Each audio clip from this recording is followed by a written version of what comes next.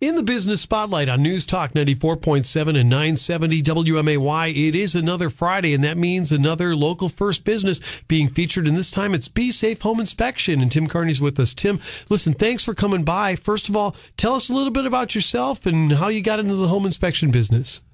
Well, I'm a retired firefighter from Springfield, but I started the home inspection business back while I was a current firefighter, something to keep me busy on my days off and help people out and do home inspections.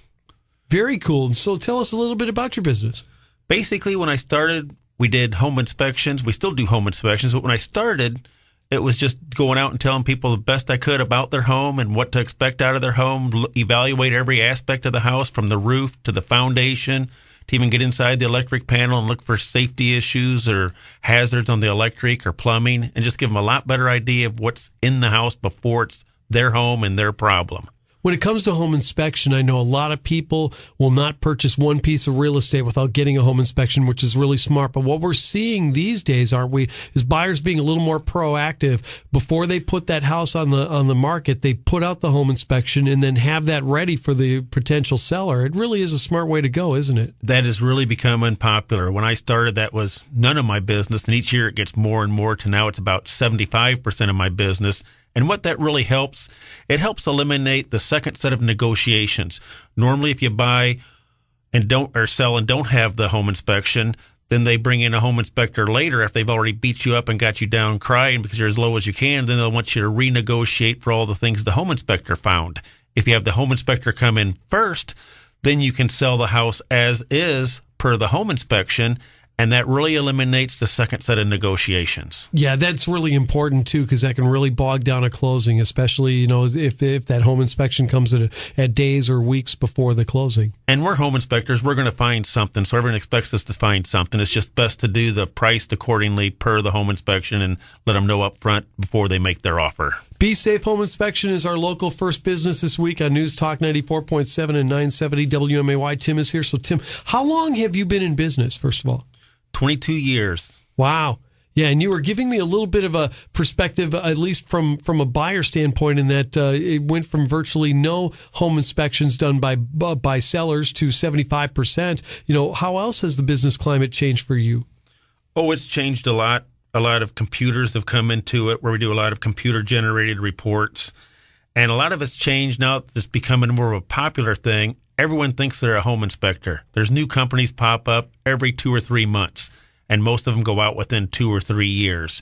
So the best thing I recommend is get a home inspection company that's been around for a while and been tested by the courts, the realtors, and other people. Just don't throw your home, which is your most important purchase, to the luck of a new home inspector just because it's a little bit cheaper.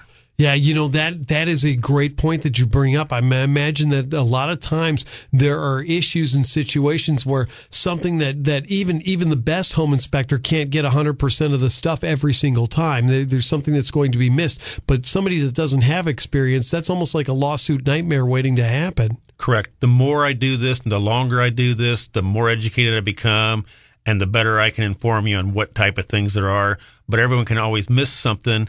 And that's when a real professional comes in, how you handle something when it's been missed also. Tim, I know you're a retired firefighter, and this kind of was a natural thing, but why did you start your business? Why didn't you just go and work for somebody else? Well, back when I started it, there was one other home inspection company, and I started in basically as his competition, and there was only 2 of us then, so it was real easy to get business. Well, I say easy, but no one hired home inspectors back then.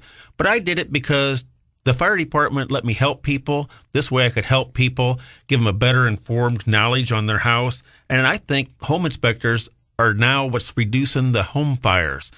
Firefighters inspect commercial buildings sometimes for safety, but no one except for home inspectors look for the hazards, the fire safeties, even whether someone has a smoke detector in their house on a residential basis. I think we've really reduced the home fires in the state of Illinois.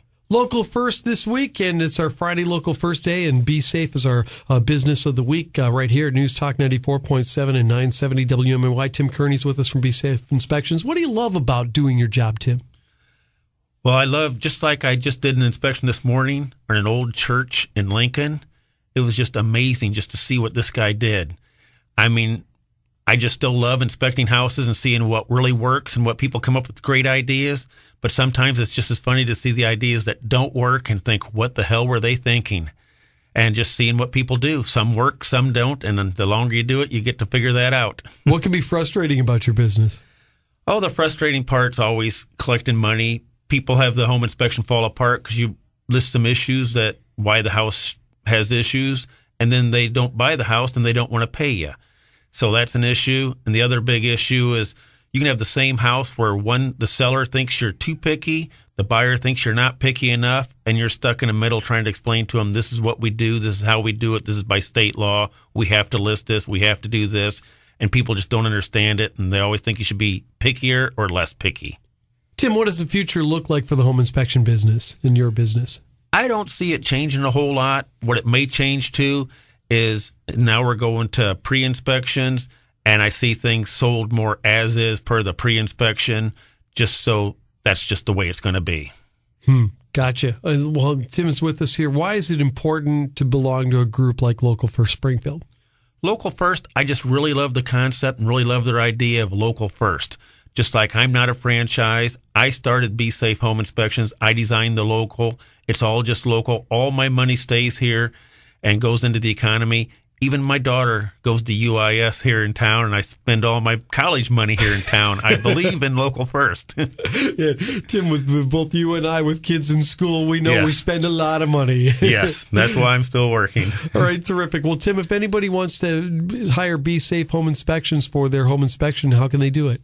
They can call Be Safe Home Inspections at 217-321-1000, and that's what makes us different. We always have someone answering the phone. I pay a guy full-time to answer the phone and do scheduling.